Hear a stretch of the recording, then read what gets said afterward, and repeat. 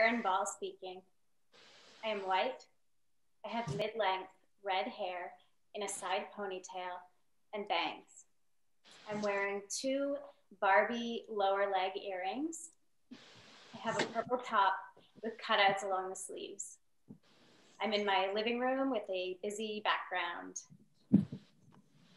I would like to acknowledge that I'm a colonial settler born here on this traditional territory of the Mississaugas of the Ojibwe. Kathy Brandt will share more about this territory, Cataraqui, also known as Kingston. We want to acknowledge that moving forward with justice in mind means learning and remembering the true history of this land, restitution, and creating good connections with Indigenous communities who are here today. End of thought.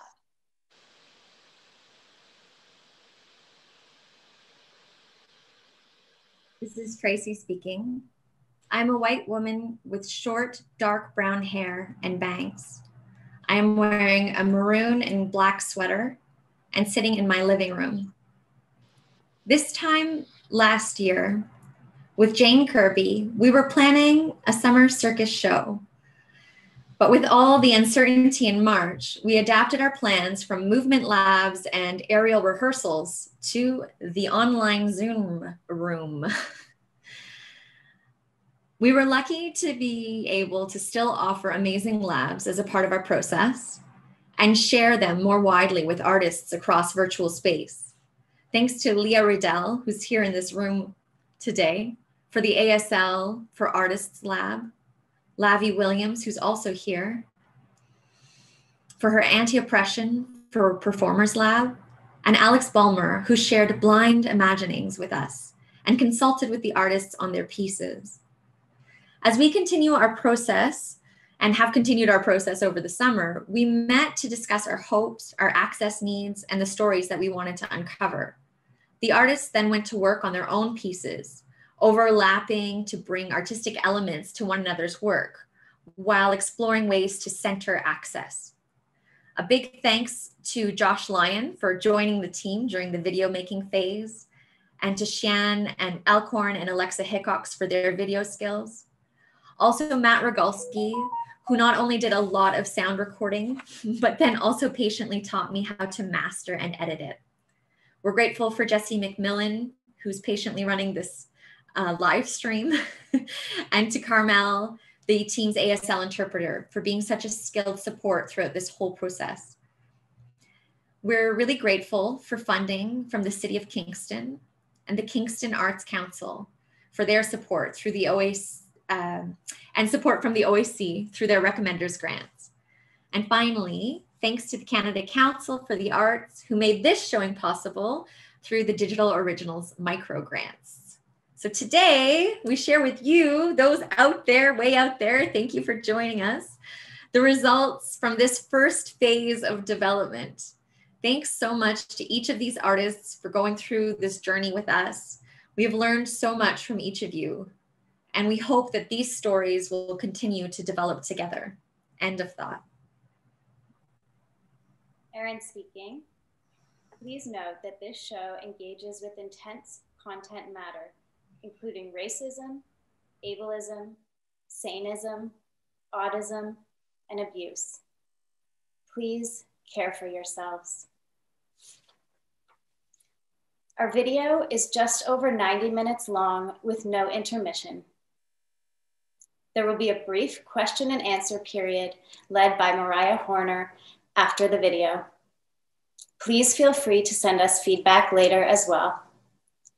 There have been a lot of moving parts with this work, and we have been collaborating remotely. We have done the best that we can, and we also know there are pieces missing.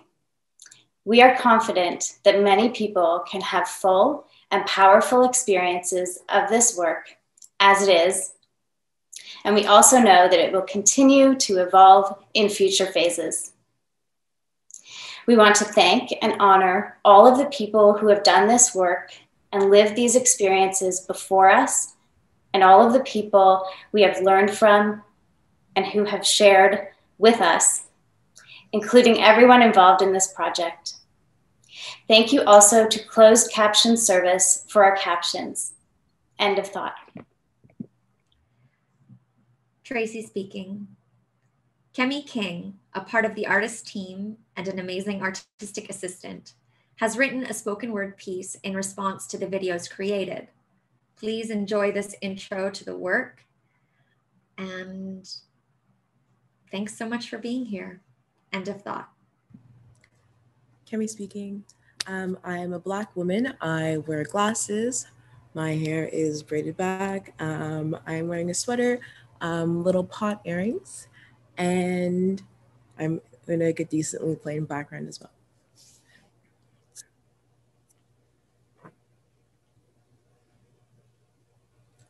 Unidentified illusions, misconnections, soul tied up, breathing in, confusion. This is not how we were meant to be. Something is wrong, something I cannot see. Was this caused by me?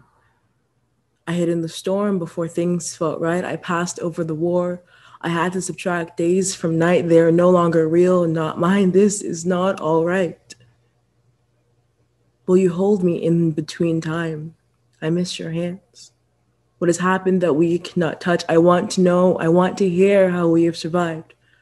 I want to hear how you and I flow into one another. I want to hear your story, to know about those who have come before me, paved the way. I want to know history.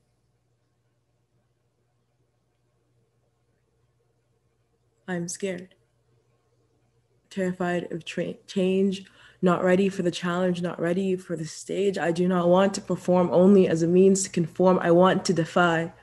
I want to be controversy, challenge. I want to impose on you rebirth.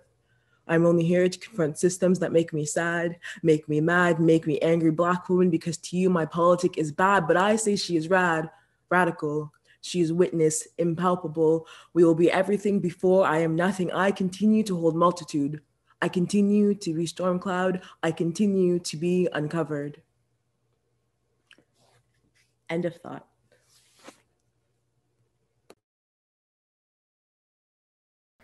Kathy Brandt, a Mohawk grandmother with salt and pepper hair, light brown skin, and glasses. She wears a black and white patterned dress with a red shawl covered in colorful flowers, a medicine wheel pin on the collar, and various jewelry, including feather earrings. Kathy holds papers in her hands and gazes at them. Sego sewa guegos gonna go aga. Kathy Brandt Youngyuks, Waxnasare Ganyagehaga, Gendage. Wakwanuarado, that means welcome. And I introduce myself in my language because when we introduce ourselves in the language, we call upon the ancestors to come and join us and be with us and guide us as we go about this event. So I just said in my language, I am Grandmother Kathy Brandt from Tyendinaga Mohawk Territory, and I am Bear Clan. And I have papers in my hand because I am a stroke survivor, and so I've had to make friends with paper. So today I bring what my people, the Haudenosaunee, call the words before all else, or the Thanksgiving address.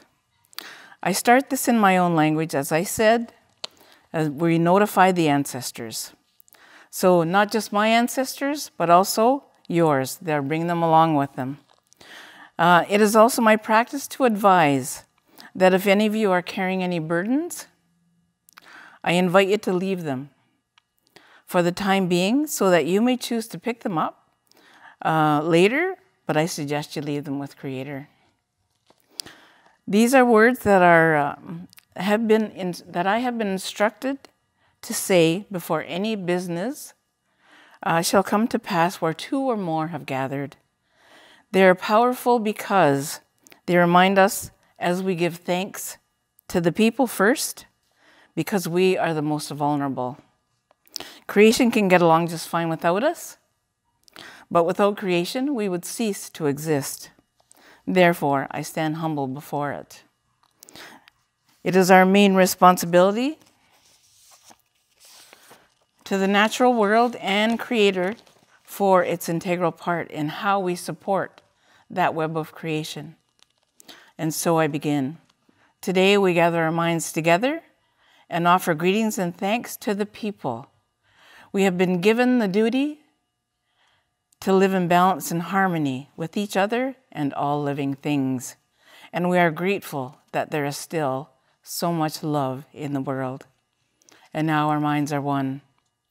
We gather our minds together and offer our greetings and thanks to all the things that are on the earth, all the green and growing things, the medicines, the foods, the plants, trees, shrubs, and grasses, and also to the waters and the life within the waters, and our relatives, the animals.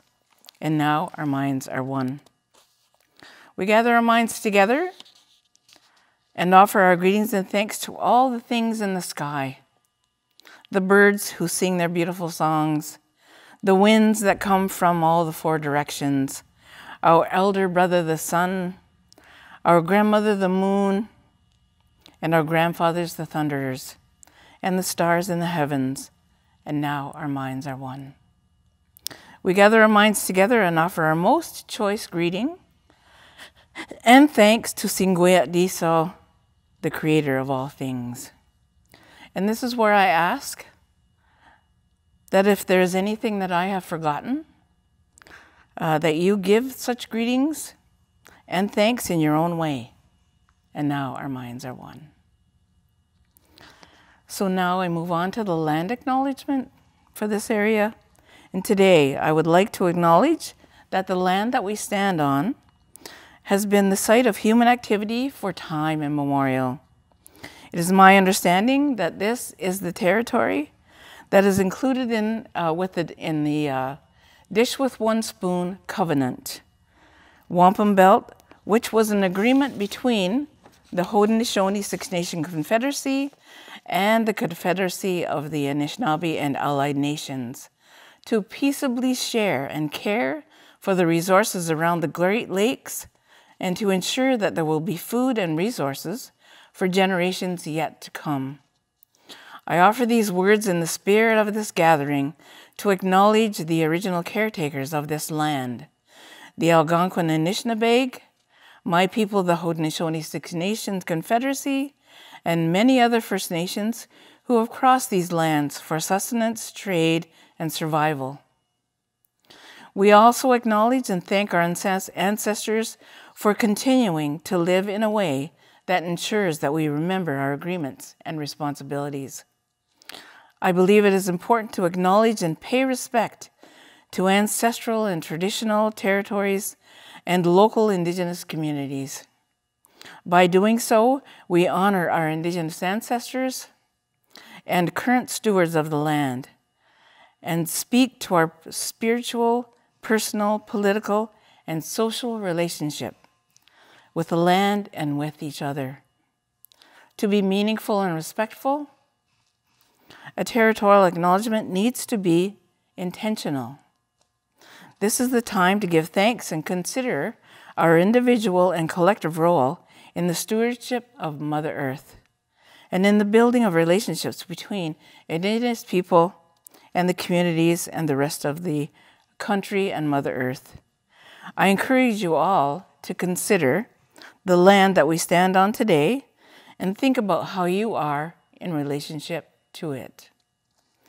The Kingston Indigenous communities continues to reflect the area's Algonquin and Anishinaabe and Haudenosaunee people, with also significant Métis, Innu and Inuit community and First Peoples from all across Turtle Island, including Mexico and Central America.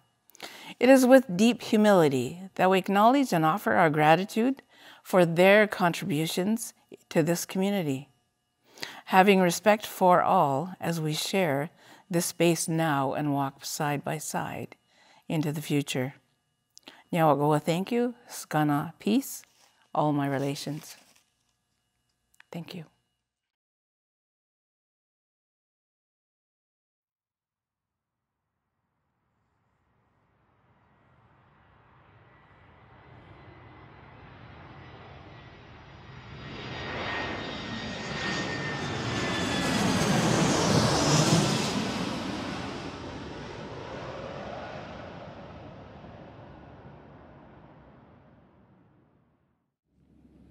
There are more than 100,000 Japanese Canadians in Canada, and about 8,000 Japanese students are studying in Canada. More and more Japanese people will immigrate to Canada in the future. But there are only 2 cities that have Japanese districts, Vancouver and Toronto. There are no Japan towns in other cities. Why? After World War II, living in the trauma of their treatment in Canada, many people in the Japanese community didn't want to be visible. The community spread out as much as possible, and there was a lot of shame around being Japanese Canadian, speaking the Japanese language, and doing cultural activities. Why don't we listen to their hidden voice and uncover their stories?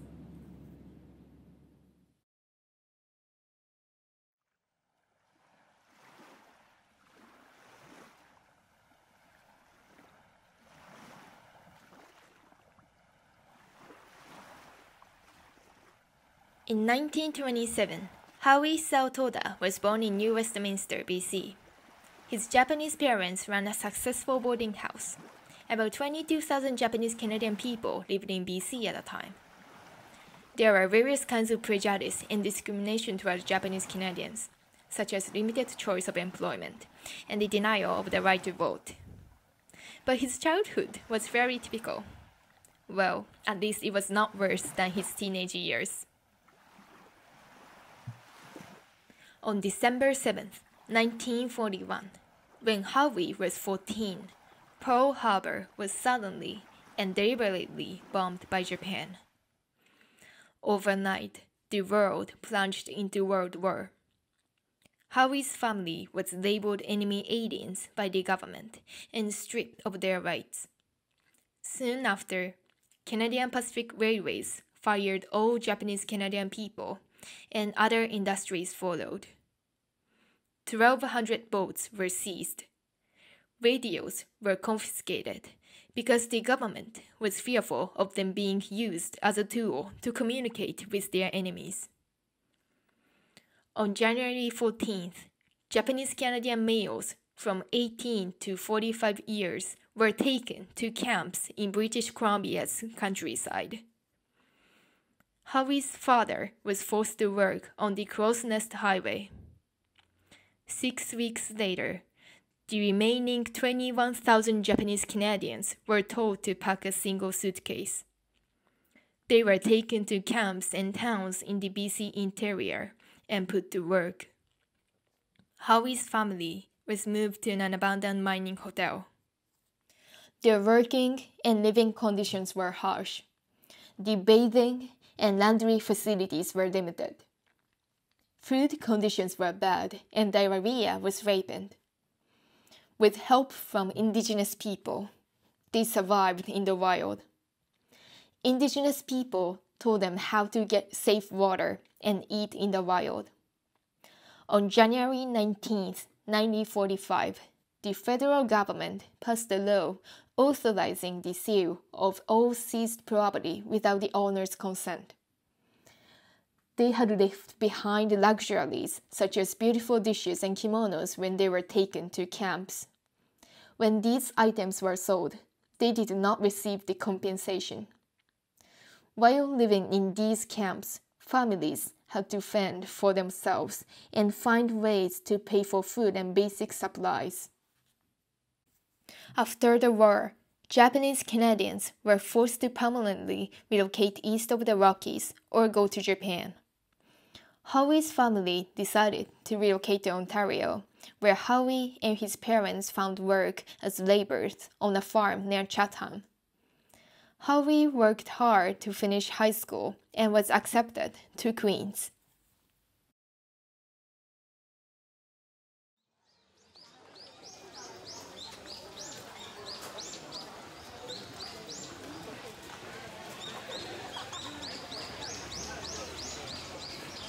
In 1932, Setsuko Nakamura was born in Hiroshima, Japan. Her father ran a fruit company in California, and her family was quite familiar with Western culture compared to the average family in Japan at the time. Some of her siblings were born in California and enjoyed Western entertainment, such as golfing and skiing. Her childhood memories were filled with happiness. But she felt fear for an impending world war. And for her too, in 1941, when she was 9 years old, everything around her changed. Food and clothes were rationed. Rice was a luxury item. High heels and skirts were not allowed. Women needed to wear mompe, labor work pants, in case they had to evacuate to an air raid shelter. Nobody could sleep at night. At school, instead of learning in the classroom, everyone had to work. Setsuko was trained to read code sent from the front line. On August 6, 1945, it was a beautiful morning. She woke up and went to school. Her sister and nephew, who came from the suburbs, were going to see a doctor and to visit the beauty salon in Hiroshima. It was supposed to be a typical day. At 8:15, as she gathered in a large room for her training, suddenly a bluish-white flash lit up the room from the window. She couldn't hear anything. It was a silent moment. And then her body was lifted and collapsed into the walls of the building. When she opened her eyes, it was dark and quiet. She was buried in the rubble. She thought she would die. God, help me, she thought. And then, Mom, I'm scared. Everybody was freaking out. It was chaos. Then, somebody pulled her out from the rubble. What she saw outside the room was worse than a tragedy. People with lost body parts and their skin melted, barely walking and calling for water. The smell of burned bodies. Everything was silent and moved slowly, as if she was watching a silent film. 10 days later, her sister and nephew passed away. They suffered from severe burns. They couldn't eat or drink. There was no medication. Her family couldn't do anything for them, only watch as they lay dying. And then World War II ended on August 15th. In October, school started again. She was happy to meet her friends and study together. However, the fear of after effects began to seize her. People started suffering from diarrhea, bleeding from their gums, losing their hair, and experiencing internal bleeding. If they had any scars, they passed away. Little by little, more and more of her classmates were absent from school. Eventually, the teacher told her that they passed away. Her uncle and aunt passed away like her classmates.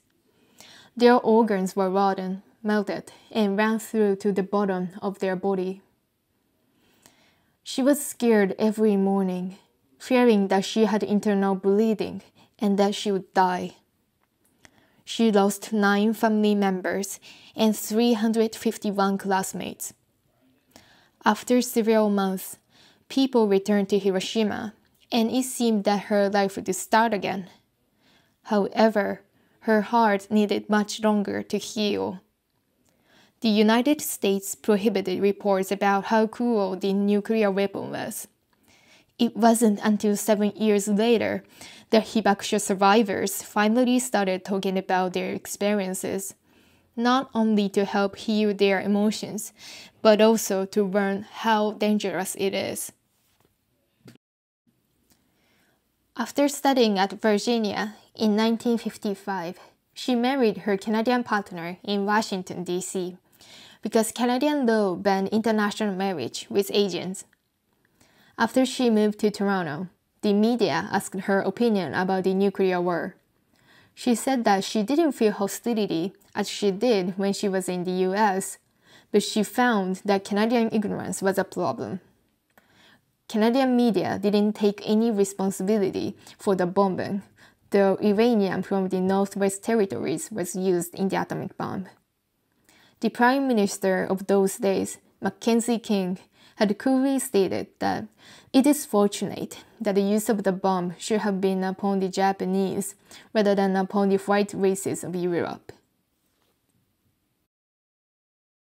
Now, Setsuko Thurdo is 88 years old, and she continues to dedicate much of her life to warning against the use of atomic bombs while advocating for world peace.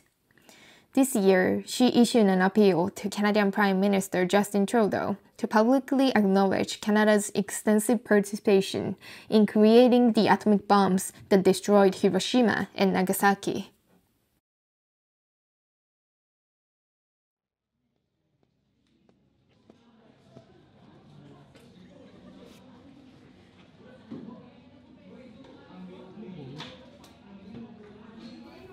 Prince Takamado was born in Tokyo in 1954. He was the youngest of 5, with 2 brothers and 2 sisters. His childhood was filled with music and sports such as ice hockey and skiing. After graduating from Gakushuin University with a law degree, he came to Canada to study in 1978. He chose Queen's because it was a smaller university and there were few Japanese students. Maybe he was tired of being recognized as a prince. During his time in Kingston, he continued to study law, but he also learned about music and psychology. He became a big fan of the National Ballet of Canada. He loved Inuit sculpture. He enjoyed playing tennis with his friends. He enjoyed his time in Kingston. Though he was supposed to be here for only 2 years, he extended his stay because he loved Canada so much. After 3 years at Queen's University, he returned to Japan, but his life was still strongly connected to Canada. In 1983, he became a patron of the Canada-Japan Society, promoting business and cultural links between Canada and Japan. While attending a Canadian embassy event, he met Hisako Tottori for the first time. A month later, they attended a visiting Canadian orchestra concert. Shortly after, they were married, and she became Princess Takamado. They visited Canada together 6 times. In 1992, Queen's University awarded him an honorary degree in recognition of his major contribution to the mutual understanding and appreciation of the cultures of the peoples of Japan and Canada. In 2002, while playing squash with the Canadian ambassador at the Canadian Embassy, he collapsed from ventricular fibrillation and passed away. He died at the age of 47. It was too early. Half of his life was dedicated to fostering a strong relationship between Canada and Japan.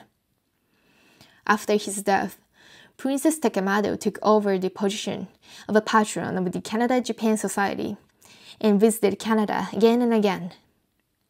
His youngest daughter, former Princess Ayako, studied in British Columbia and became the patron after Princess Takamado resigned. As a commemoration of Prince Takamado, a scholarship program was established at the Queen's University. Every year, this scholarship provides a Japanese student with an opportunity to study at Queen's for a year.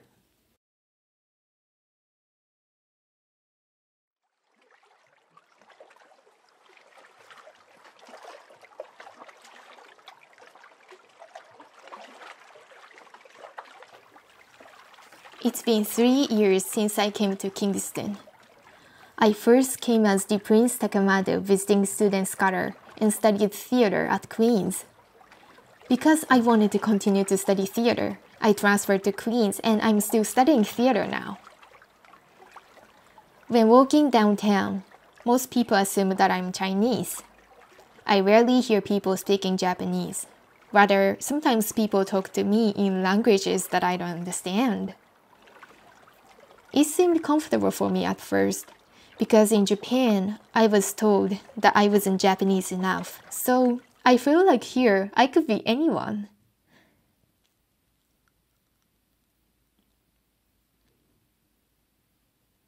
But it was not so.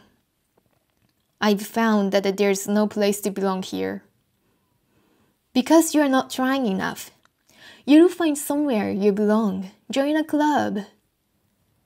People imply that's all my fault. No matter how I work hard, I'm a foreigner to everyone. I am just that Japanese classmate.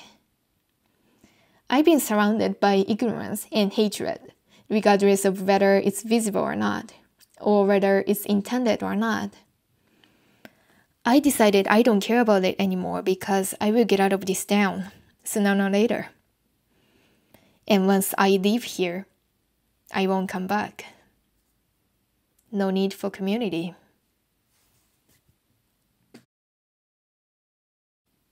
This summer, I had to change my plan and stay here because of COVID-19.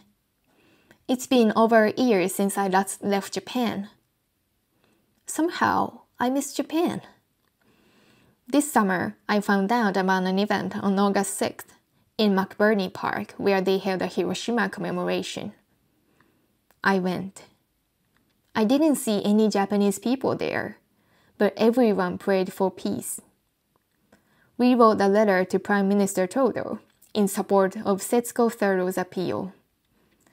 I am impressed that people commemorate and take action for Hiroshima from such a distance. And on August 15th, a Japanese war end anniversary, I made suiton, Japanese flour dumpling soup. I couldn't help it. It was an impulse, a compulsion. Since I was a small child, my mother has made me this every year to think about those who died and survived World War II. And at this moment, I realize that I am Japanese after all, no matter where I am. If you are invisible to everyone, or your voice cannot reach anyone, I want you to know that I want to hear your story. A Japanese woman with long dark hair is seen from the chest up. Story 4. Chihiro Watanabe.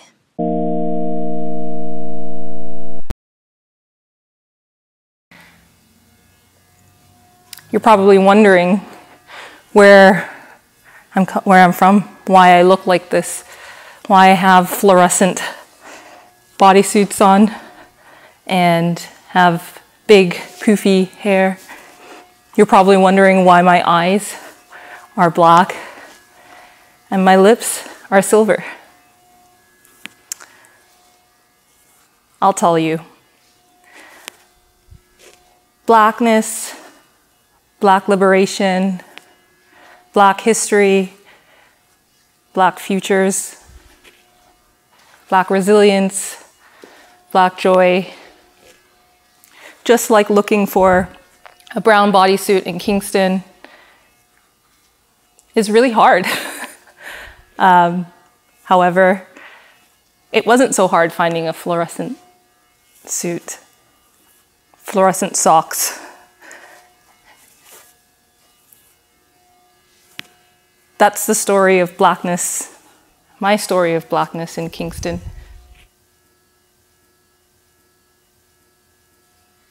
Being invisible while hypervisible. Today, in this space, in this circle, I hope to tell a story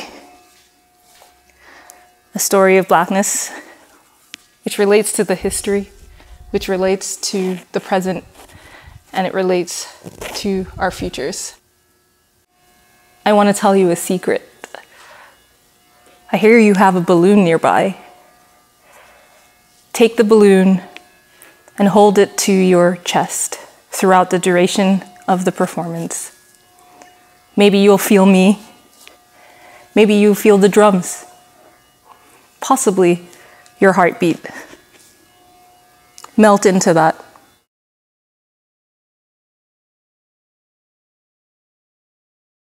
For my performance, you will be hearing a poem being read by myself, Lavi, called Windmills of Your Mind by Alan and Marilyn Bergman.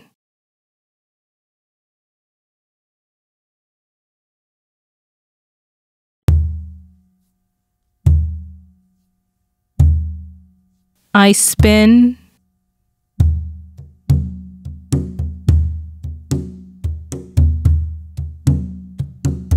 I hang upside down. I climb. I hang upside down.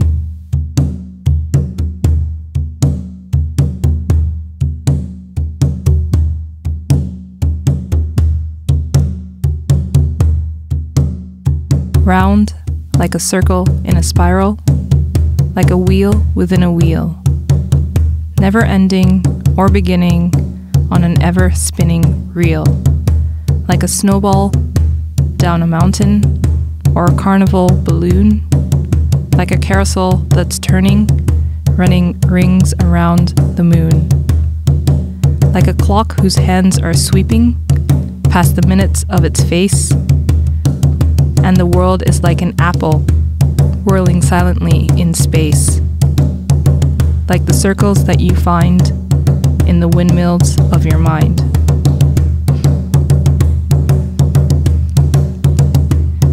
Like a tunnel that you follow to a tunnel of its own, down a hollow to a cavern where the sun has never shone, like a door that keeps revolving in a half-forgotten dream, or the ripples from a pebble someone tosses in a stream. Like a clock whose hands are sweeping past the minutes of its face, and the world is like an apple whirling silently in space, like the circles that you find in the windmills of your mind. Keys that jingle in your pocket, words that jangle in your head. Why did summer go so quickly? Was it something that you said? Lovers walking along a shore and leave their footprints in the sand. Is the sound of distant drumming just the fingers of your hand? Pictures hanging in a hallway and the fragment of a song. Half remembered names and faces, but to whom do they belong? When you knew that it was over, you were suddenly aware that the autumn leaves were turning to the texture of her hair. Like a circle in a spiral, like a wheel within a wheel, never ending or beginning on an ever spinning reel, as the images unwind, like the circles that you find in the windmills of your mind. I am still, flat on the ground.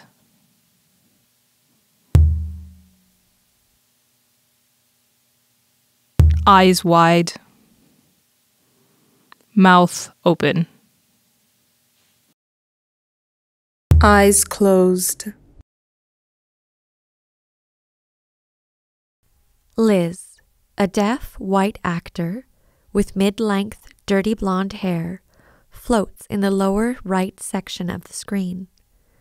She translates spoken words using American Sign Language. Behind Liz is a black screen with captions of the words being spoken. This is Erin Ball speaking. Content warning. Institutional abuse. Ableism. Ableist language. Sanist language. I am white. The following is based on my lived experience as a white person benefiting from living in a white supremacist society. I think it is imperative to note that the violence that Black and Indigenous folks experience relating to the carceral system and the medical industrial complex is intense and ongoing. Their stories are crucial stories to remember, to learn from, and for which we should continue to seek justice. Behind Liz is a photo of a portion of a limestone brick colonial building. There are several long and thin windows with rounded tops and an old-fashioned light fixture. Rockwood Asylum and Penrose Building. In the late 1800s, under Sir John A. Macdonald's governing, imprisoned people at the Kingston Penitentiary were forced to build the Rockwood Asylum. The Rockwood was built for those perceived to have mental health differences, including wandering, showing emotion, performing actions that were deemed illegal, and promiscuity. A splice of red aerial fabric hangs from above. Inside, a figure moves. Hands press into fabric from within. Pressing hands continue.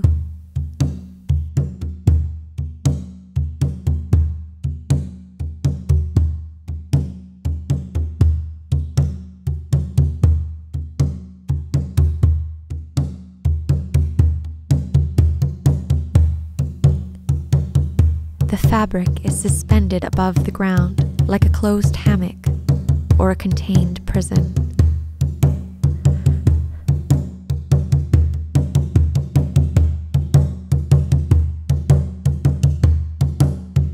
Hands pushing.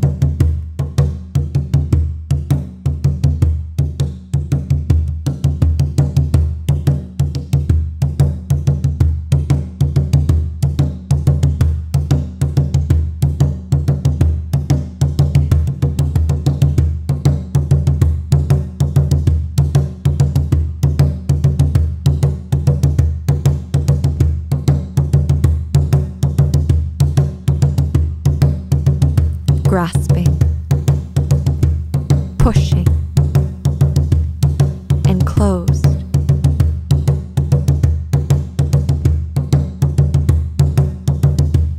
Fleeting glimpses, white skin, frantic movement. Feet press into fabric.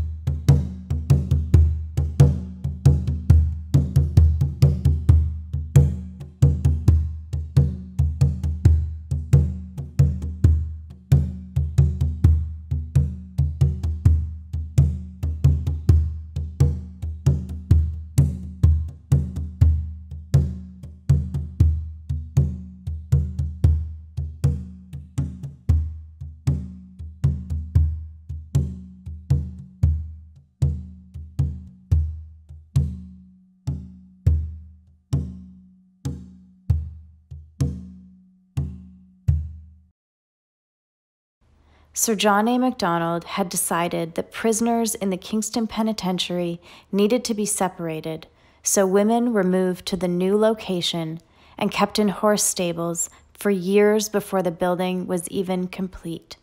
In the background, black and white photos of the limestone Rockwood Penrose building continue to cycle throughout the piece. In the horse stables, there was minimal contact with humans. The cells were 9 feet by 5 feet, and food was shoved in through a slit in the door. Ironically, the beds were made of straw.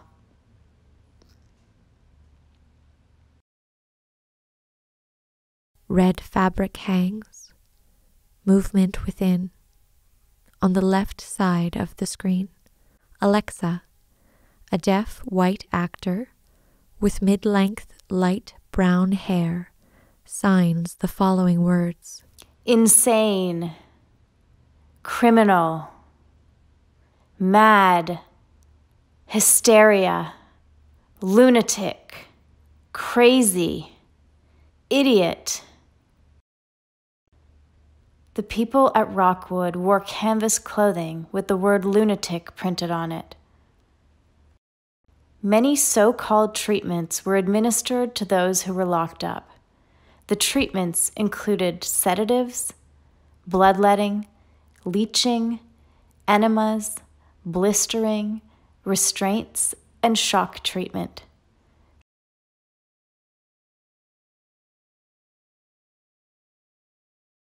Through my research, I found claims that some of the first experimental lobotomy surgeries were performed at the Rockwood, as well as testing masturbation preventative devices. Shock treatment and restraints still occur today. People are forced to undergo horrific and traumatic procedures that wipe out their memories. I know this because it happened to me. I have been locked up many times in mental institutions and so-called correctional facilities. I was locked up on the same property where the Rockwood building is for almost a year. I have been researching for months and have found newspaper articles detailing experiences of authors' family members who were at Rockwood. But the first actual patient record that I came across of a person who had been held at the Rockwood was an account of someone who had frozen their feet. Trees and snow, momentarily seen in the background. Prone to wandering, and wandered off and froze their feet, it said. I also wandered off and froze my feet. Aaron, white, tattoos, mid-length red hair, and lower legs that end below the knees. She is on the ground inside a net that hangs from above. Wearing a beige bodysuit, she looks naked. She rolls and claws, continuously moving inside the net. The Rockwood closed its doors in the early 1900s, and it reopened with a different name, the Penrose Building, and was labeled as a residence for disabled people. Sir John A. Macdonald, though no longer governing, had a disabled daughter, which makes this whole story that much more baffling, considering the building was in place because of him. The first of these institutions in Ontario where people who were identified as developmentally disabled were locked up was called the Aurelia Asylum for Idiots. There was no private space anymore.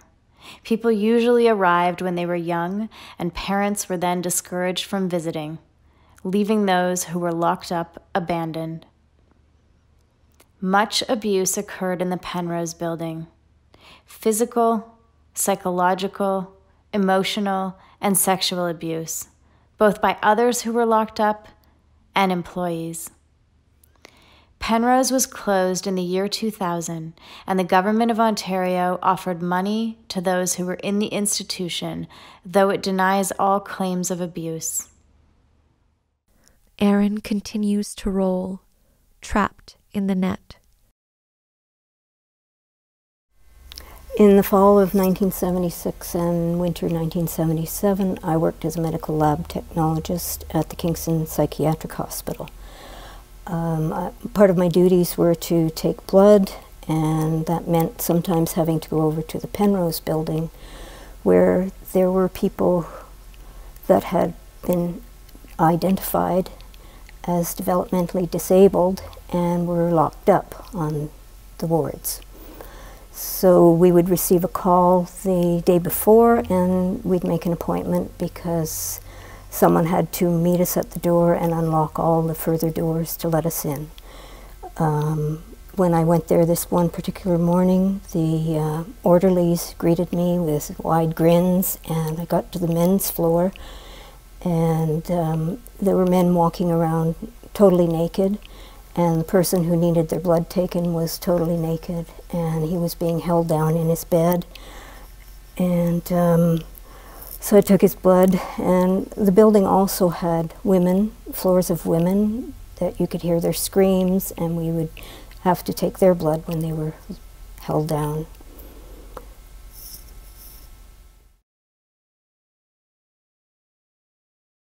Aaron continues to roll, trapped in the net.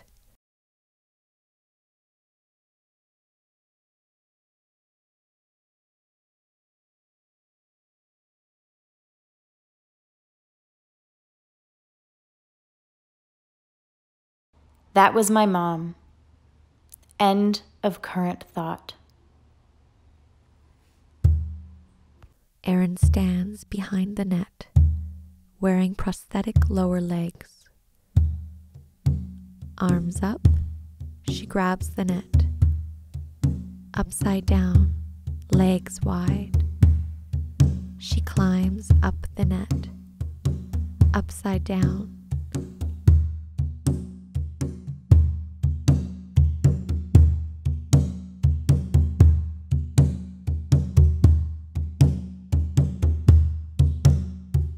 Hangs. High in the air, she tips sideways. She weaves the net between her legs.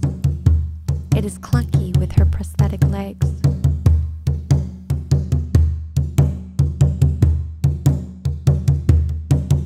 Upside down, she hangs by her thighs.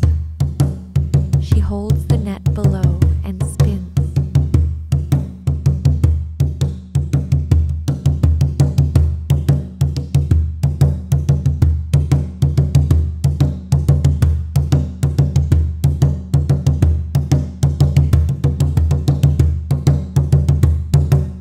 Upright, she unwraps and rewraps the net.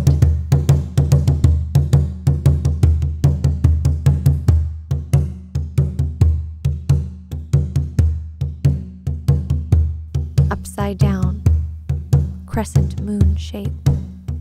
She spins slowly.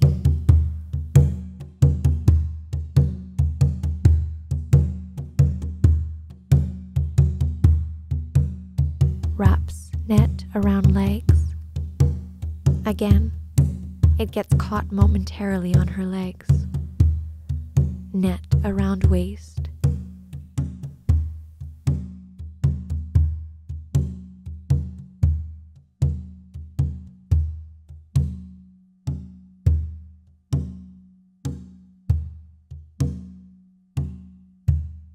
She slowly rolls down to the ground.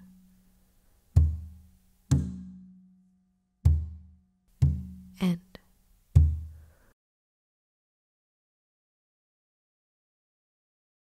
Hello, my name is Teresa Upton. My sign name is... I am a white woman in my 50s. I have shoulder-length hair. I wear glasses and a black shirt. My name is Elizabeth Morris. My sign name is... I am white with mid-length, dirty blonde hair, wearing a dark top. My name is Alexa. My sign name is... I am a young white woman with mid-length light brown hair and a gray top.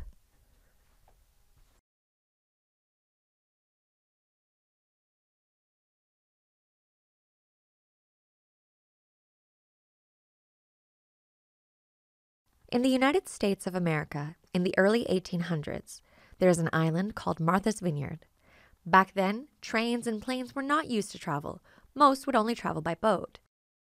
Not a lot of traveling happened, and so that meant that everyone who lived on the island were all living together. This led to cousins marrying each other and resulted in a high percentage of deafness amongst the population. Everyone on the island spoke sign language, both deaf and hearing. You were not able to identify whether a person was deaf or hearing. There was one family in England with multi-generational deafness, which meant they had a number of members of the family who were deaf. Initially, when they moved to the U.S., they lived in Massachusetts, with some of them eventually moving to Martha's Vineyard, which caused the number of deaf people on the island to increase even more. Most people on the island were members of one of these two dominant families. The sign language used in Martha's Vineyard had an enormous influence on what we know as ASL today. In the 1800s, there was a gentleman named Thomas Hopkins Gallaudet. He was training to be a minister, and he decided to visit some family in Hartford, Connecticut. He saw some siblings playing outside in the yard and noticed a little girl, Alice Cogswell. He noticed she was not playing with the other kids, and he went to her to chat. She didn't understand what he was saying, and he realized she was deaf. He decided he would try to gesture with her and write words out in the sand with a stick. He would point to things and write out the names of those things in the sand so she could learn them.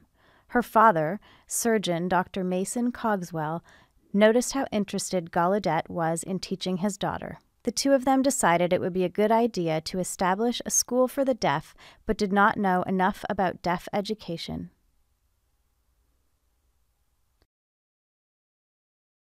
Gallaudet knew of a school in the UK called Braidwood Academy Oral School.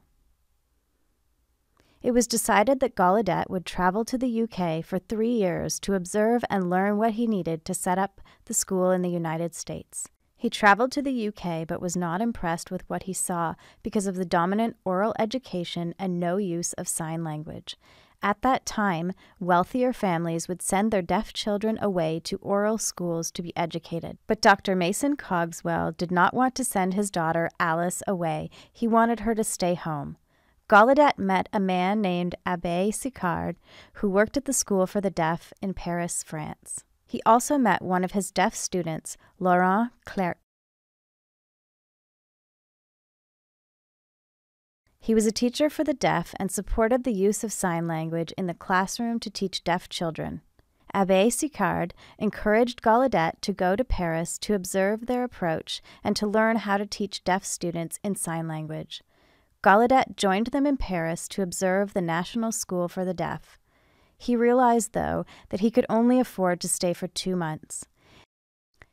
Thinking about LSF, Langue des Signes Française, and French education, it would be impossible to learn both languages in that short time, and tried to figure out what to do. He decided to make an agreement with Clerc, who was a good teacher and deaf himself, to accompany him back to America. Clerc would join him to help him establish the School for the Deaf in the USA. They agreed and sailed back to America. Gallaudet would teach Clerc English, and in return, Clerc would teach Gallaudet LSF.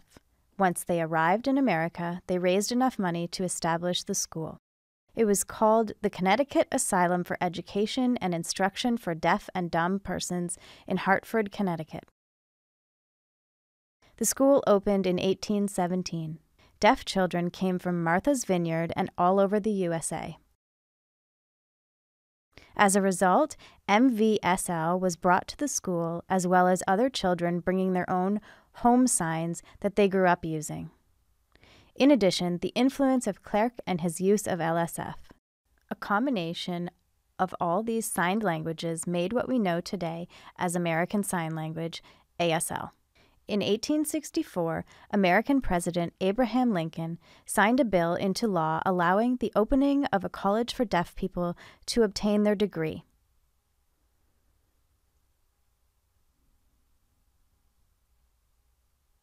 That led to Edward Minor Gallaudet to establish a national college for the deaf and mute. In 1887, women were allowed to attend the college. In 1894, the name changed to Gallaudet College. In 1880, the National Association of the Deaf held a conference to discuss deaf education and deaf community needs. Deaf people from all over the U.S. traveled to attend the conference held in Ohio.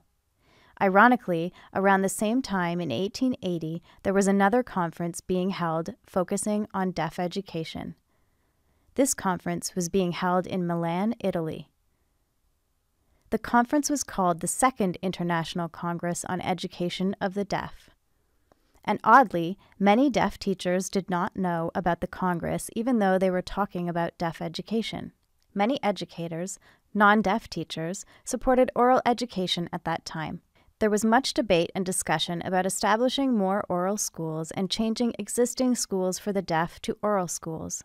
Thomas and Edward Gallaudet, father and son, both went to the Congress trying to convince everyone otherwise by advocating for the continued use of sign language in the schools. Unfortunately, the majority voted in favor to eliminate sign language from the schools. That caused the widespread of oralism and had a huge impact globally, with negative effects on deaf education everywhere for over 100 years because of that conference. One of the strongest supporters of the oralist method was A.G. Bell, Alexander Graham Bell.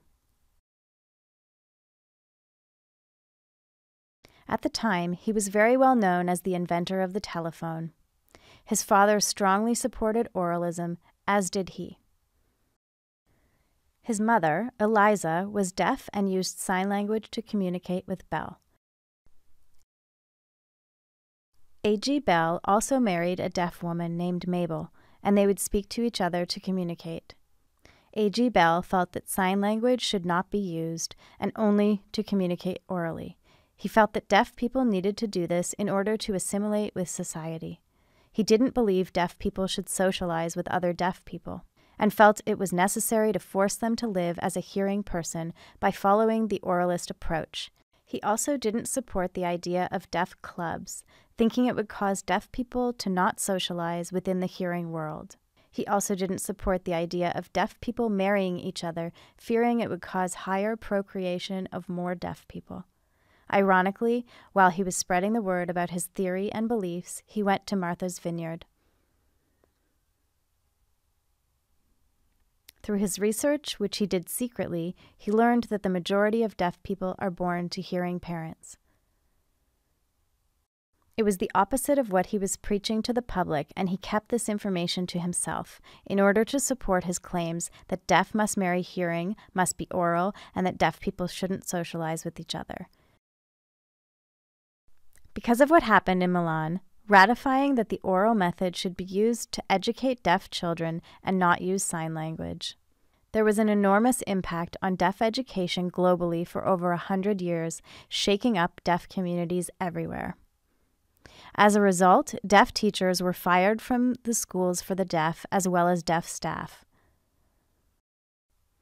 They were replaced with hearing teachers and staff to teach deaf children using the oralist approach. If deaf children tried to sign in class, they would be physically punished, abused. Children lost the use of sign language, lost their natural first language. Many students struggled to keep up learning orally, which led to language deprivation. Language deprivation leads to effects on mental health and other long-term negative effects for the rest of their lives. For many years, Gallaudet University always had a male, non-deaf individual as the president of the university. Things changed in 1988 when the university was ready to appoint a new president. The university selected a hearing woman to fill the position. The deaf community felt it was time for change. Enough is enough. They didn't want a hearing person making decisions on their education. It was time to have a deaf president now. The community revolted and held protests against the university. The movement was called Deaf President Now. During those protests, the Black community loaned the famous banner from Martin Luther King's I Have a Dream. Finally, Gallaudet University realized the community was right, and their desire to have a signing deaf president was important. They appointed the first deaf president at the university, I. King Jordan. He became our Gallaudet University's first deaf president in history. Deaf history in schools. The deaf school in Belleville, called the Ontario School for the Deaf, was established in 1870. They had sign language at the school and had vocational training for students. For example, at that time, a good number of people worked on farms tending to livestock in fields. The boys would learn the skills necessary to work on the farm. The girls would learn skills like sewing, cooking, and other aspects of running a household. That was vocational training. This was until 1880, when the vote in Milan banned the use of sign language in the schools. This had an effect worldwide, and the Belleville School banned the use of sign language in 1923 and adopted the oral method.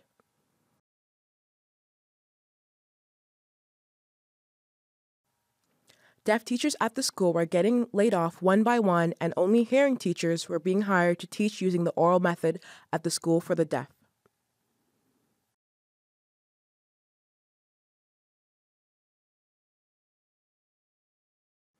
Students would learn academic subjects such as history, mathematics, reading, etc. with the oral approach. Without the use of sign language, students were becoming more and more delayed in their learning, missing a lot of vital information.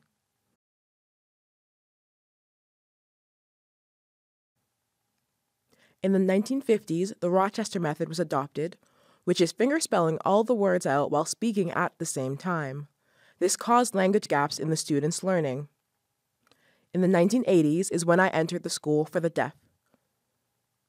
At that time, they started using the total communication approach in the schools.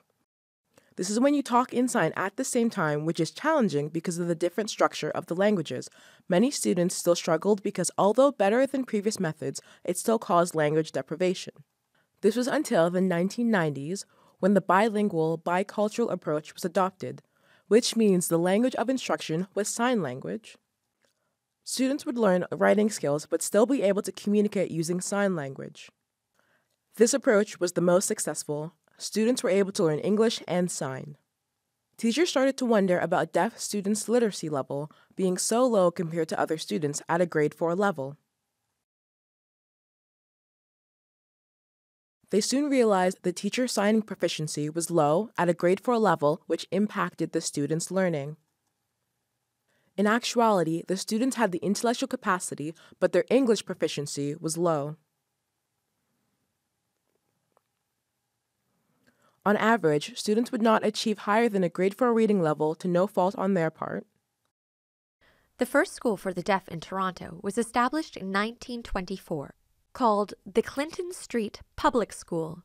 Then, in 1931, the King Edward Public School established a preschool. So, there were 2 deaf programs. Eventually, the programs moved to Sunnyview. In 1953, the Sunnyview program grew to 6 deaf classes. They would share resources amongst the classes, but there were too many students to support. As a result, they established the MTSD, Metropolitan Toronto School for the Deaf. MTSD was paired with Davisville Junior School. Half the school was Davisville, hearing students, and the other half, fully deaf school, was MTSD. The new MTSD building was established in 1962. At the beginning, most of the students were oral, later changing to the Rochester method in the 70s. Eventually changing to the bi approach, allowing signing while learning written English. Speech therapy was also included as well. In the 1980s was when they finally allowed sign language as a language of instruction in the school. In my time at school, we were permitted to sign and use it in the classroom. Before that, though, I attended an oral school first. At this school, it was more oral communication with not a lot of signing. The reason I transferred was because other kids were transferring over, and I was curious about MTSD. I thought I would check it out and felt it suited me better. I was born deaf. How did my parents find out? My parents brought me home from the hospital. They would listen for crying. Babies cry when they are hungry, need a change, etc. My crying would be different. I would cry if I was hungry or scared, but they noticed something was missing. When a loud noise was made, they looked over at me and noticed that's what was missing. They brought me to a doctor to get checked. They suspected I was deaf because my reactions were different and they felt like something was missing. The doctor assured them that it was common and many babies react that way. When I was 1 year old, I wouldn't respond when my parents called me or to anything they were saying. My parents suspected I was deaf because of that. They brought me to see the family doctor again. At first, they just thought I was being a lazy hearing kid. When I was 2 years old, my parents couldn't stand it anymore. High-pitched screaming and crying. They decided to go see the doctor again, and this time I would see the audiologist to confirm that I was in fact deaf. I went through some tests, and there were instructions for the machine with the buttons. I would have to look at the patterns and memorize. They assumed I followed her instructions, but I would just memorize what they did, so I passed all the tests. They told my parents I was hearing. My mom still felt that there was something off. By the time I was 3, my mother had decided she was done with the local doctors in the area. My parents decided to fly to Toronto from New Brunswick, where I lived, and go to the sick kids' hospital. That's when she learned that I was deaf. I eventually graduated, but on my report card it said I had a grade 4 literacy level. When I went out in the real world, I attended Vocational Rehabilitation Services, VRS. I was chatting with someone I knew and mentioned that I always wanted to become a nurse, but people thought I couldn't. They said I would find it hard because of my literacy level. I had an interpreter there with me at the time. I knew a lot of information, so I couldn't understand how that is possible. They sent me to explore other job possibilities like working in the post office, etc. I didn't have an interpreter, so I would have to figure things out on my own. For example, the post office, nursing, and other kinds of employment opportunities. One program had a requirement for a grade 11 literacy level, other programs only required grade 8, 9. So I read through all the material and understood it all. Afterwards, I went through all of the tests and passed. Then afterwards, I had to go and chat with someone. They informed me I wasn't at a grade 4 literacy level, I was actually at 11 or 12. I was told my reading level was a lot lower, and they told me not to worry, what's important is that I understand the material. So I asked if I was permitted to go into nursing school, and they said yes, and fully supported it. I started the nursing program and I worked hard. The textbooks were so expensive, I couldn't afford to purchase them. I had to figure out something to do. I ended up borrowing the instructor's medical dictionary. I worked really hard. My friend, who I'm still friends with to this day, agreed to take notes for me during class. Back then, we didn't have computers readily available to us. We had to do things the old-fashioned way. I bought carbon paper for my friend to use, you know, the kind with 3 layers of paper, yellow, pink, and white. My friend would take notes, and after class, they would give me a copy of them. We would go over the information together until I understood the information. If I didn't understand, I would have to memorize the information for the tests, but most of the time I understood. The teacher accepted that if we had to write an essay, I hated writing essays, I was allowed to bring in an interpreter so I could sign my answers, which made sense.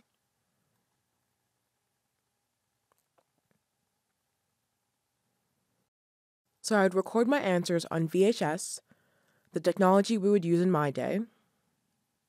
When I would write a test, the teacher would check over my answers and then we would meet in person. I would clarify in ASL any answers that were unclear in writing and would pass the tests. I eventually graduated. It was cool because 3 teachers who knew me when I applied came up to me at my graduation. At the time, they didn't want me to enroll in the program because I am deaf.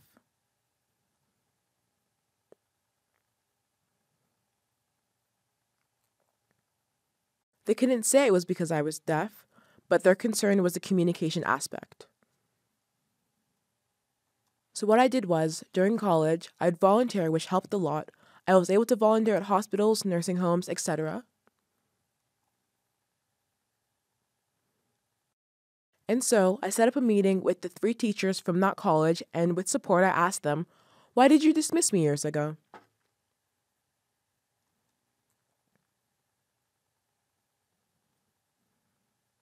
And they said, "Well, it's because of the communication problem." And I told them that I volunteered at all these different places and nursing homes and hospitals and gained a lot of experience. I made a deal with them to give me a 1-month trial to see if I could manage, and if I could, to permit me to enter the program full-time. The 3 of them deliberated and decided to give me a chance. I worked hard. I wanted to prove to them that I could do it. I got through the month and they allowed me to enroll in the program full-time. I went through the program, borrowing their medical dictionary. As I mentioned before, I couldn't afford them. On graduation day, when the 3 of them came up to me, carrying a box and called the interpreter over, and they said, "You know, thank you. You taught me so much, and I've learned so much about deaf people from you. And it was a pleasure getting to know you." We also realized that there is no difference between deaf and hearing students, and really, there are different ways to communicate. That is the key. This gift is from the three of us to you, and I was just completely shocked and very touched. And the gift that they gave me was a medical dictionary. It was beautiful, and all three of them signed it.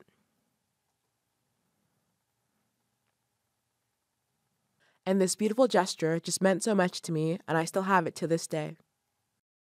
I was born in England.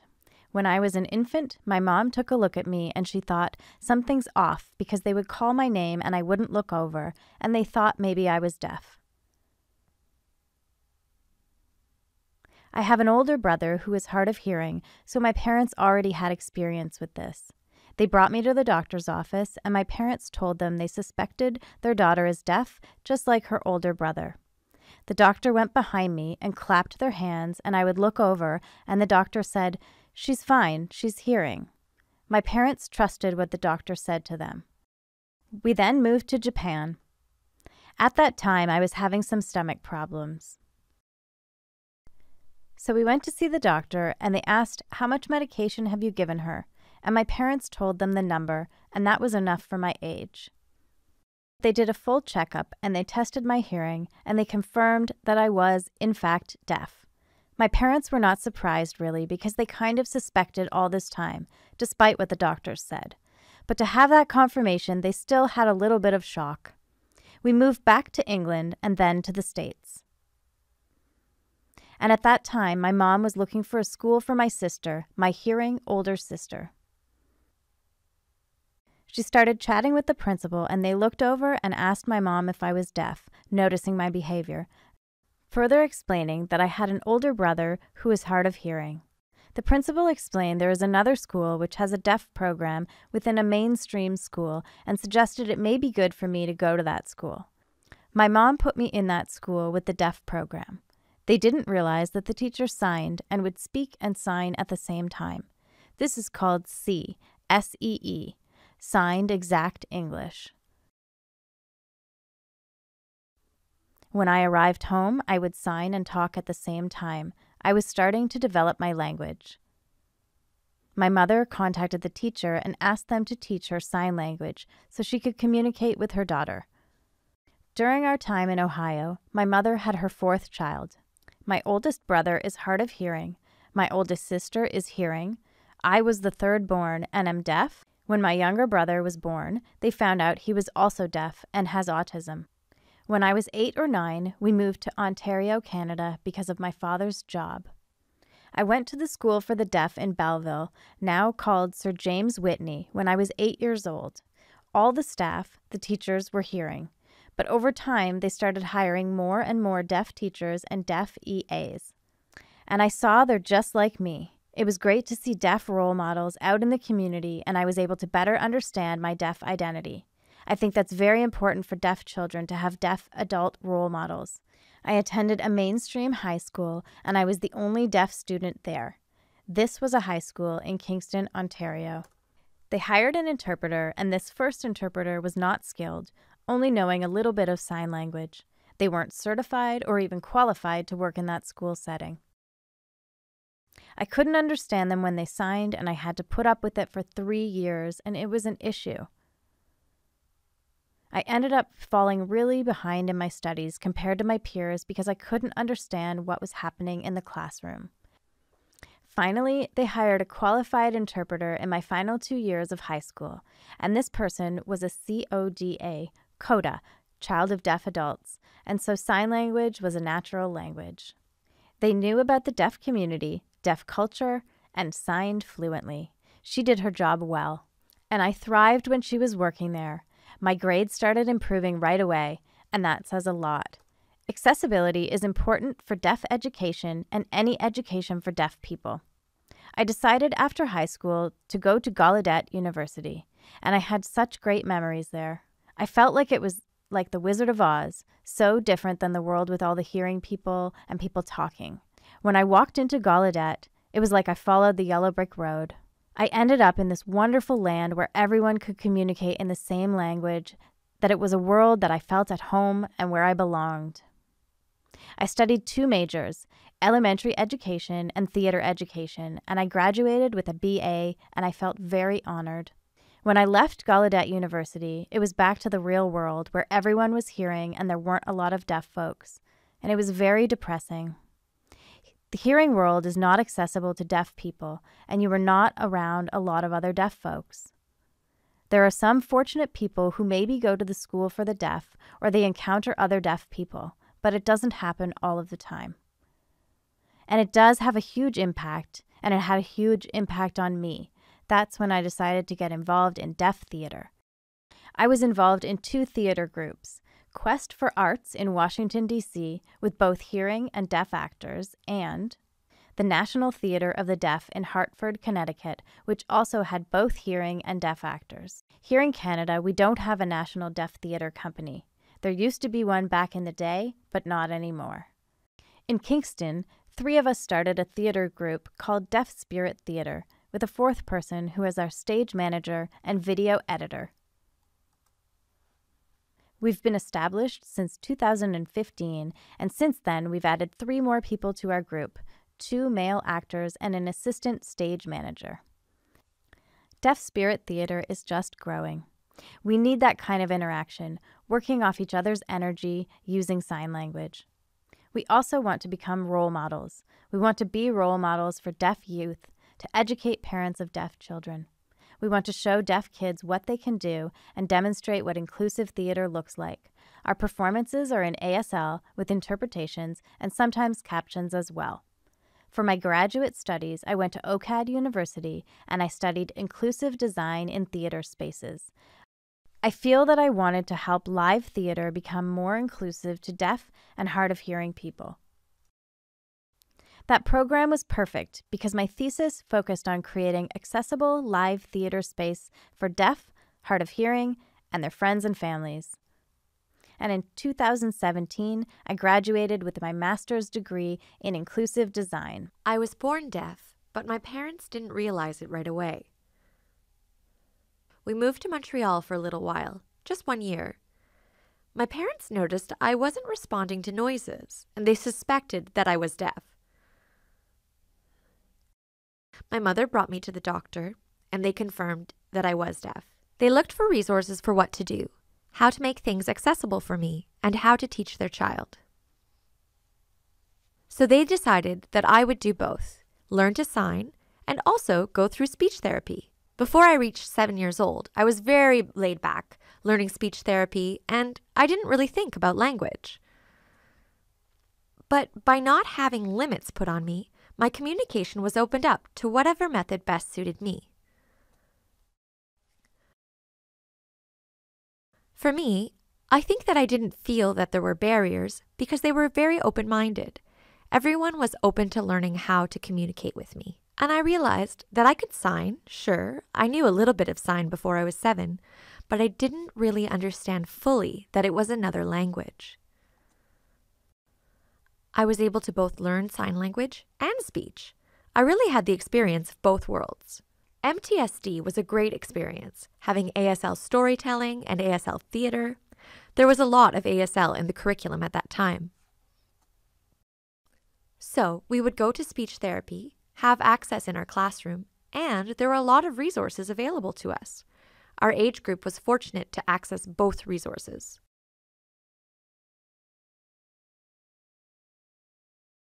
I was still able to do speech therapy and sign language. My parents weren't forced to put me in speech therapy. It was an option, but it was not a requirement.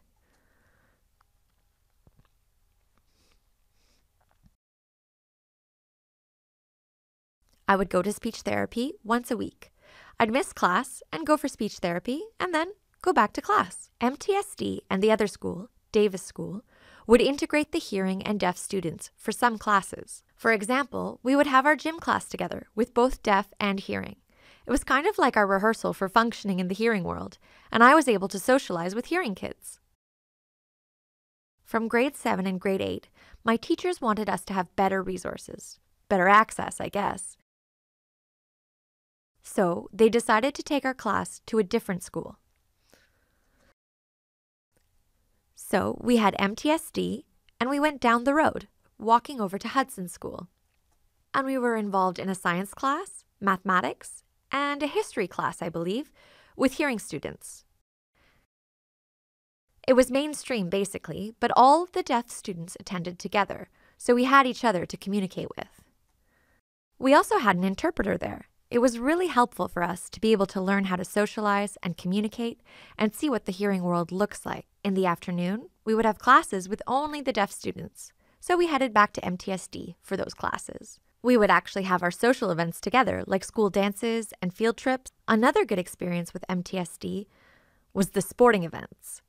We would compete against the Belleville School for the Deaf, E.C. Drury in Milton, and Robarts in London, Ontario. And that was where one time we played handball and several different tournaments. It was great. Everyone was deaf there, learning about the deaf community and deaf culture, and you could communicate with everyone. A lot of deaf awareness. We would go to Milton to play hockey, and I think we went to Belleville for volleyball at one time. It was a great opportunity to socialize in the deaf community. I was fortunate that I was able to have my class that I went to school with. I wasn't lonely. We had each other and went through everything together. It was just a great experience. We had a big group when we graduated, and the next class was fairly big as well. But the class sizes eventually started getting smaller and smaller every year. The programs eventually moved to Fairwood, and they closed down my school in 2012. After MTSD, I went to another school that had a deaf program with a mainstream class. I had some classes with just other deaf students, and some classes integrated with hearing kids. They also had interpreters there. It was fully accessible, and I had a great experience in high school. When I went to OCAD University, there were no other deaf students. There could have been in other programs, but I was the only deaf student in my class. I just focused on my studies.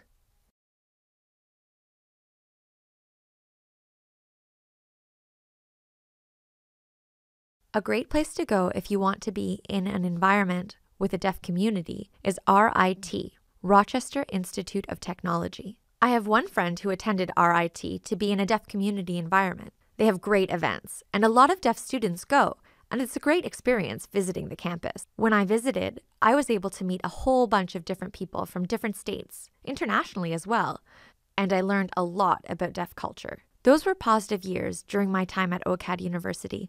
I was at a hearing college, sure, but I was able to experience RIT as well. It helps that I live in a city. I have a lot of friends here, and once I was done my classes, I could go and hang out with my deaf friends, so it wasn't always lonely. Sometimes I do feel lonely, but I do make friends, and I have some really close friends. 3 close friends, one who is now becoming my roommate. When I graduated from OCAD, I went to York University for my master's, and they have some deaf classes and ASL classes there, so there were more deaf students there. I met a few friends, and it was cool, but it was different because I worked from home most of the time. I wasn't required to go to campus for my courses. After 1 year, it wasn't really enough time to really get to know anyone too well. But I still have my friends in my community and my focus on making films. So, that. Are we the barriers towards deafness? No, it's society. We need to break down barriers. Like that example that Teresa spoke about. They almost didn't let her into the nursing program. All she wanted to do was learn how to become a nurse. Why were they posing barriers for her? But then she was the one who had to prove them wrong. And they finally let those barriers down. And she succeeded. So really, who creates the barriers? Is it us? Or is it you? Or is it society? Is it people? Is it the system? So think about it. I was fortunate that I didn't have a lot of barriers because they didn't give me a lot of barriers. They allowed me to learn and gain experience. They provided interpreters, they gave me access, they gave me note takers, they gave me what I needed. That's how it should be. Provide us with accessibility.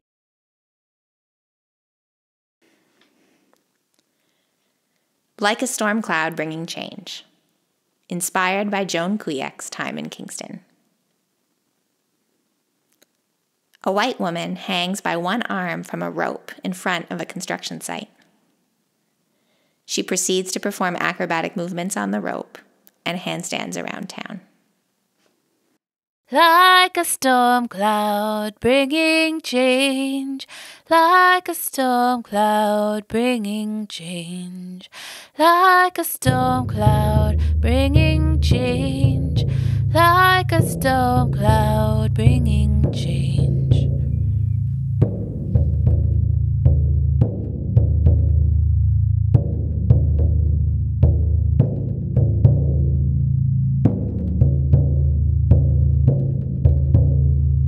Development was foolish, and you knew that even then. Power and property were the culprits. Organizing the strategy tested when they sent you to Kingston. And little did they know that this community project would change the whole damn show. Educated by the shipyard women on Lower Union Street, you believed that together the people couldn't be beat, fighting for the tenants, fighting for the youth, fighting for the future. You fought for the truth.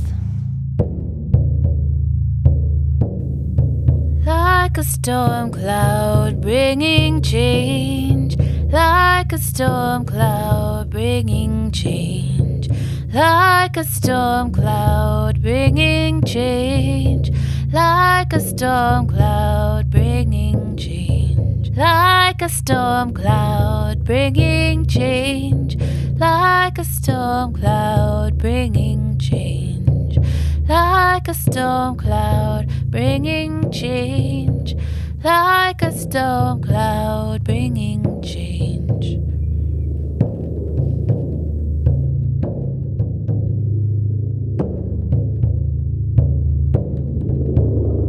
They'd seize your stuff, they'd throw you out, they'd kick you to the curb. But you challenged landlords' power, people's dignity preserved. Petitions and rent strikes, a movement you helped birth. You took a seat at their table, but what was it all worth? Rocking City Hall with your controversial feminist views, you made this place more livable when you fought to change the rules.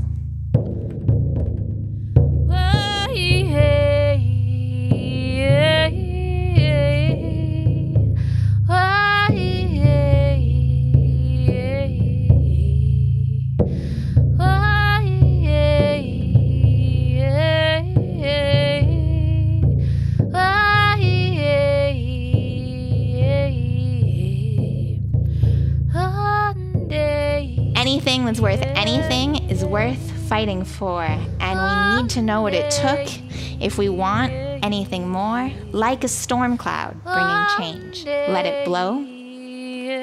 Let it thunder. Let it rain.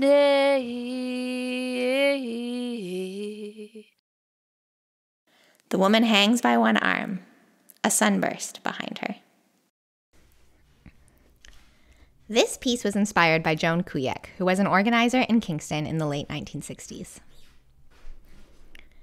Joan was a founding member of ATTAC, Association for Tenants Action Kingston, which fought for tenants' rights, rent control, and better housing, and which had significant public support. As part of that work, Joan was elected to City Council, where she was the only female alderman. She quit after a motion calling for rent control was voted down and, facing protest, Council was forcibly adjourned. Joan's work did contribute to the passing of the Landlord and Tenant Act in Ontario, which secured some basic rights for tenants. Joan is a lifelong organizer who has continued to be involved in many movements and is well known as the co-founder of Mining Watch Canada. Today, Kingston continues to face a housing crisis. In 2018, the vacancy rate was just 0.6%, the lowest in Ontario. In 2020, a tent city in Bell Park was forcibly evicted, leaving many without shelter or community. This video was shot in locations highlighting some of those responsible for today's housing crisis. When I spoke to Joan, she told me that we need to understand our histories and remember that even the smallest victories were fought for by someone. This video is dedicated to all those fighting for better affordable housing, past, present, and future.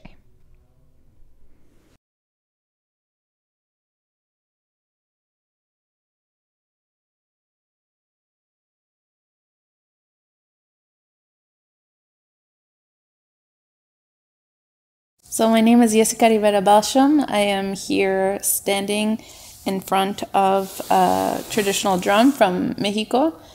This is called a tlalpan huehue. So it's hand carved out of a beautiful pine tree that's specifically found in Chihuahua, Mexico. And it has a beautiful mule skin on it and a woven sachet of sorts around it as well. And it has, it's very tall up to my hip length, and there's the thunderbolt lightning carves that are within.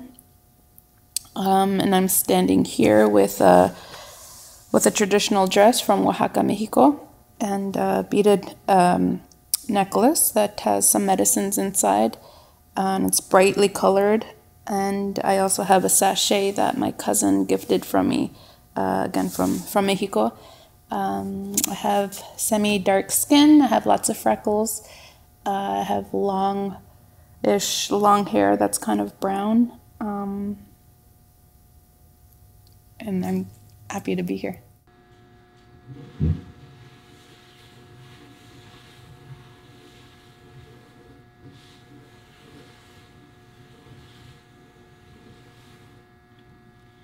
Tiali piali kuali tonali, no toka Jessica, no toka tonal, ose pasiwat, naniwala tenochtitlan, Celaya, Guanajuato, Mexico.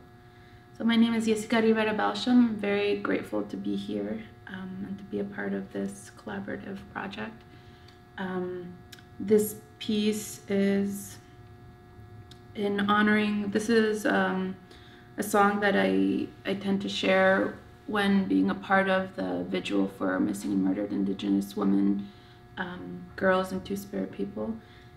And for this song, it's very much in connection to loss of individuals, loved ones that have passed away. It's also about the grieving process and the loss of different transitions in life.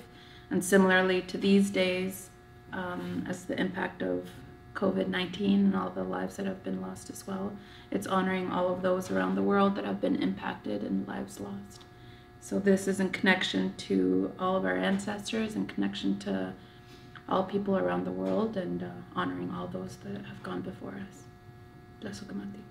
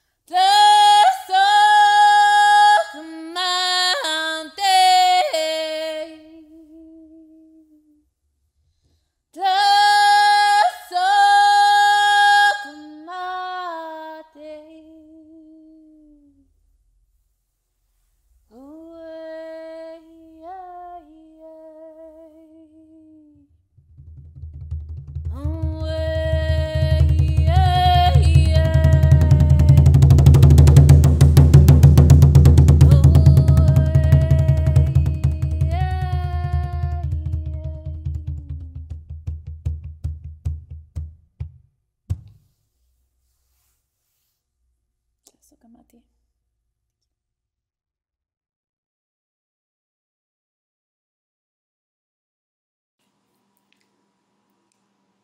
Credits: Alex Bomer, Access Consultant.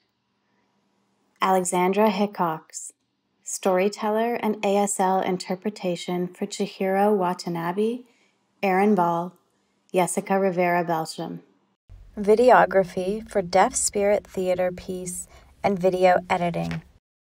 Carmel Cachero, ASL Interpretation during the labs, translation and captions for Deaf Spirit Theater's piece.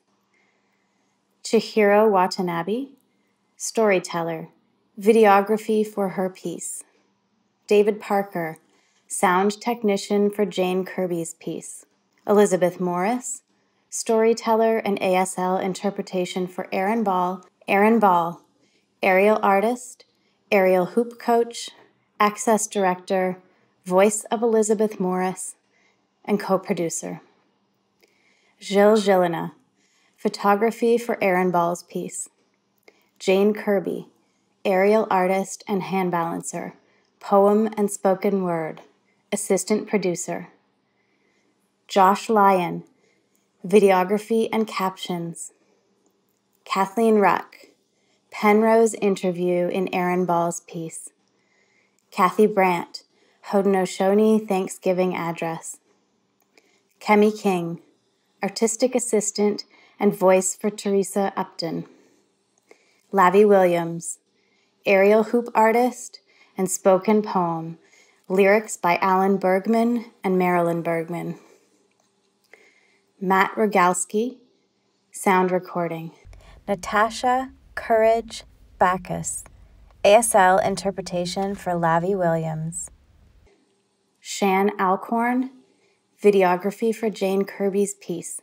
Tracy Guptill, fabric artist, sound, director of the co-laboratory, voice of Alexandra Hickox, co-producer. Teresa Upton, storyteller and ASL interpretation for Jane Kirby and Kathy Brandt. Jessica Rivera Belsham, storyteller, vocals and percussion. Many thanks to all of our sponsors, Kingston Arts Council, the City of Kingston, Canada Council for the Arts, Ontario Arts Council, Tangled Arts, Nightwood Theatre, and Theatre Kingston. With thanks to Joan Kuyek, Cyrus Marcus Ware, Jesse McMillan, Mariah Horner, Sue Baisley, Molly Mask, Leah Riddell, Becky Gold, and all of our lab participants. This has been a co-production of anARC Theatre, Kingston Circus Arts, and Circus Kingston Collective. Thanks to Deaf Spirit Theatre, Undivided Production, allin.ca, Low-Lit Aerial Arts. This is a learning process and we are doing our best, but we may have made mistakes. Please let us know if we said anything hurtful.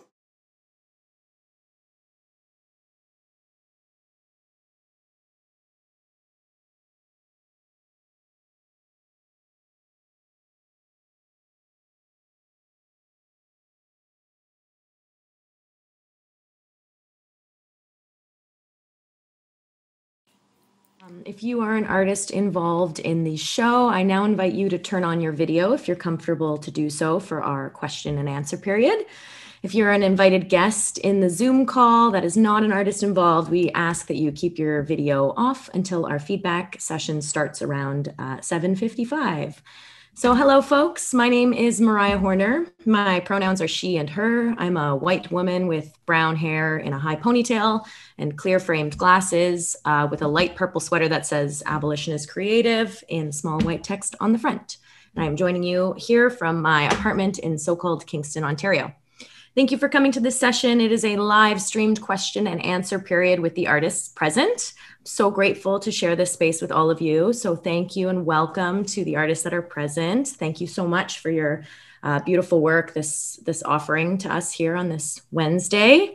So before we start, let's take a moment, a breath or a soft pause just to gather in this weird internet space together, whatever that means.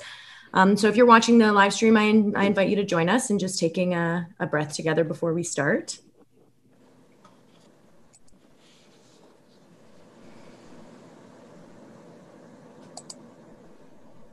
Thank you.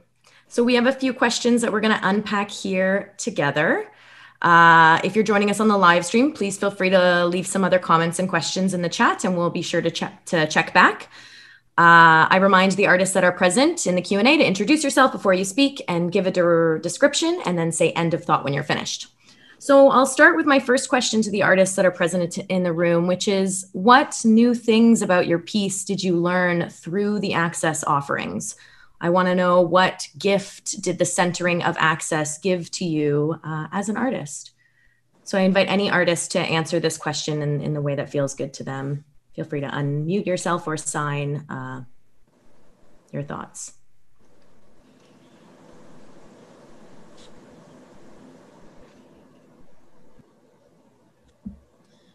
Oh, Courage.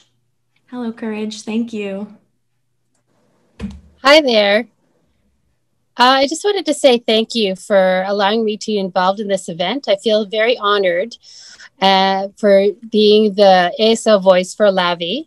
As a Black artist and identify, it's very nice to see. You know, every one of the artists showed their beautiful self, and it was so accessible. It was wonderful to have sign language captioning along with the spoken language. It was just wonderful. So thank you. Thank you so much, Courage. Thank you. Any other artists that's present in the room, did you want to speak to the question about what things did you learn about your piece through the Access offerings?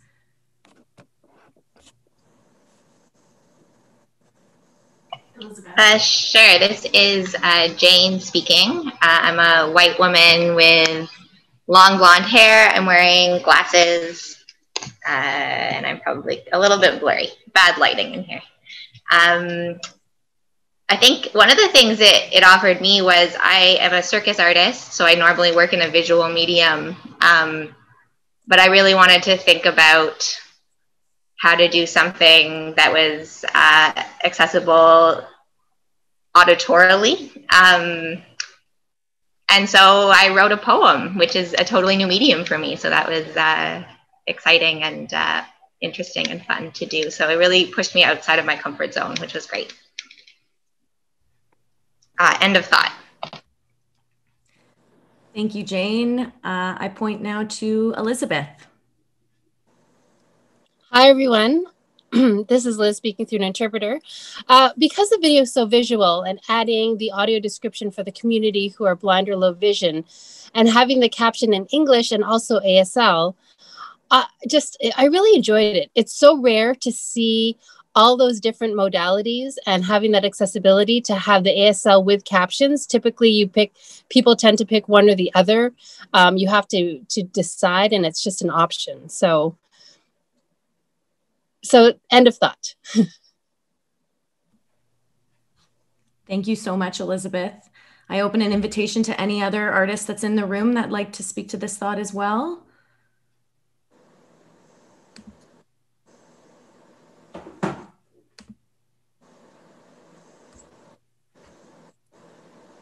Okay, so I'm going to move on to our next question. Thank you all again. So my next question is about, I'm curious about, what does telling untold stories do to the stories, to you as an artist, and to the audience? So I'm going to post this question also in the chat. So what does telling untold stories do to the stories themselves, or to you as an artist, or to the audience? And I invite any of the artists that haven't engaged with us yet, if you'd like to speak to or sign to this. Thank you. End of thought.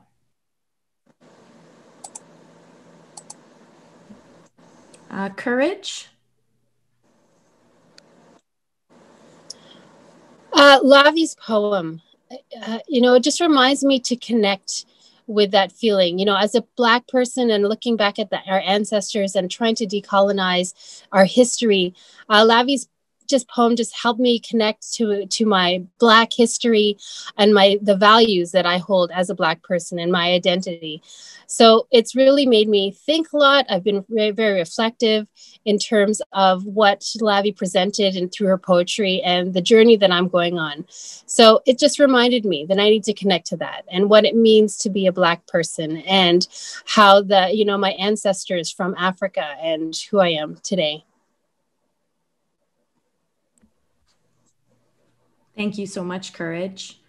I invite any other artists that's in the room to connect on this topic.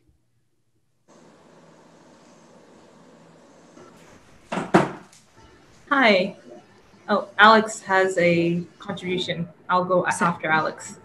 Sounds good. So if I could get a host to unmute Alex, that would be very... Am I unmuted? You're unmuted, Alex. Thank you so much for joining us. Oh, no, it's a pleasure.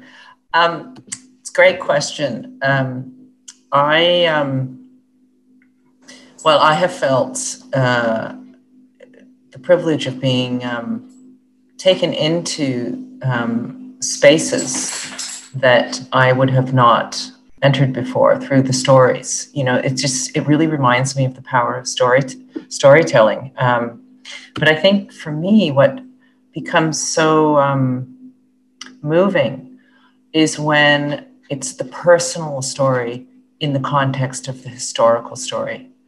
And every time the pieces brought that artist's voice into the frame of the history became real. So I think that's, for me, is what is so powerful about the work.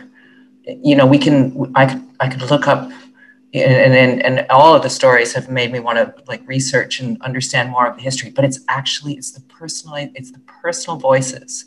It's the artist's voices within the context of the history, and that's what these untold stories, I think, have brought forward for me. So thank you. End of thought. Thank you so much, Alex. Thank you. I'm so happy to be in this space with you. Me too. Sorry, I didn't catch which other artist was about to speak. I'd invite you to also hold some space. Oh, Lavi. Hello, Lavi. Hi, thank you. I just saw Alex's name pop up and I thought I would give her some space to make her contribution. My name is Lavi Williams. I am a Black woman. I use the pronouns she and her. And I'm wearing a black turtleneck sweater with the headphones on, and I have an orange painting of 3 faces in the background. Before I answer the question, I just wanted to say thank you to Courage, not only for signing as part of my piece and supporting that work, but also for her words, or their words recently, that really touched me, I would say, because it feels like you were really able to tap into the spirit of what I was trying to convey. And so sometimes with, at least for me, with art and with self-expression, what is in your head doesn't necessarily always translate in many different ways, whether that's through written, through movement, through collaging, putting different pieces together. And so it's really neat and amazing to hear that reflection from somebody else's perspective, and it really mirroring where I was coming from and where I'm trying to go. And so I think a really big part of telling untold stories for the audience, but for the artists as well, is expanding the realm of possibilities for everyone involved. And, there is so much that is covered up, very uncovered, but it really is covered up by mainstream society, and it's covered up by the status quo, and we're kind of forced and conditioned not to think about it too much, when in actuality, this is where we need to be spending our time and our energy, in our day-to-day lives, as well as in other aspects of how we live together. End of thought. Thank you so much, Lavi. That feels like a really perfect moment to say goodbye to all of the folks that are joining us on a live stream. So this is going to be the end of the live streamed portion. I'm going to offer another big thank you, big round of applause to all of the artists that were involved in the show. And like Lavi just said, go out and do the work of this show in your daily lives in as many ways that you can. So thank you all so much for joining us through the live stream. If you are an artist or a guest here in the Zoom call, I invite you to stay. We're going to continue on this discussion together. But this is the end of the live stream. So thank you so much, everybody, for joining us. Happy Wednesday. Big gratitude from me here, Mo. Thank you.